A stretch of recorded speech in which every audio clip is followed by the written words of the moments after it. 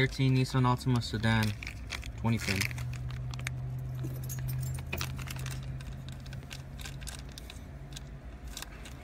Small tip, you do not need these two. These are only for 4 pin. 20 pin is already bypassed. Go to program key, select from type, smart key, 20 pin code, and type 1.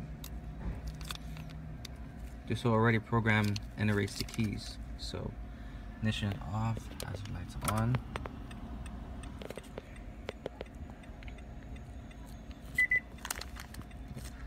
It's erased, not erased, in case you're looking in that.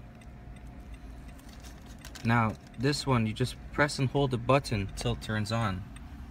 Not press and release. Press and hold. Light will turn on. Then press OK. Switch ignition off.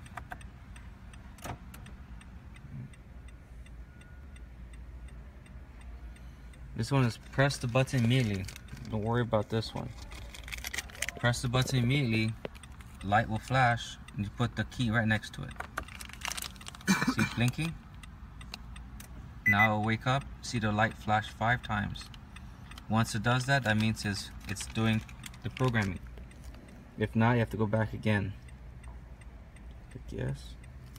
Mobilizer off, it was. So click yes. Switch ignition off.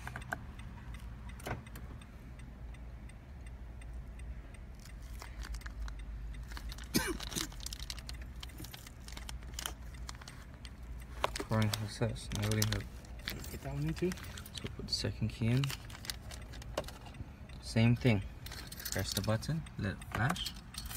Put the key right next to it. It's recognized. Lights off. Yes.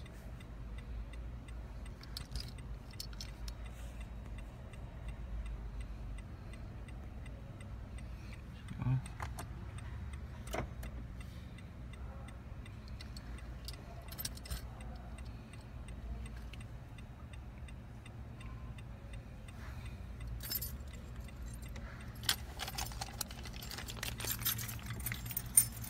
Put right next to it.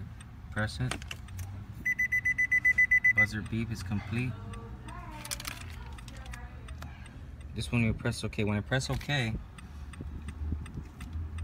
turn it off. See key registration complete. So now, work. Now this key is bad, so remember, sometimes you might check that the battery is bad or itself is bad. Usually what you can tell if it's bad, put key right next to it and try to start it. And that means it works only that. That means it could be the battery or the smart key itself. If it doesn't work while it's away, you can tell it's why those two. This one works, so of course if I start the car up without it close to it, it starts. And also unlocking and locking to verify. So it's all good.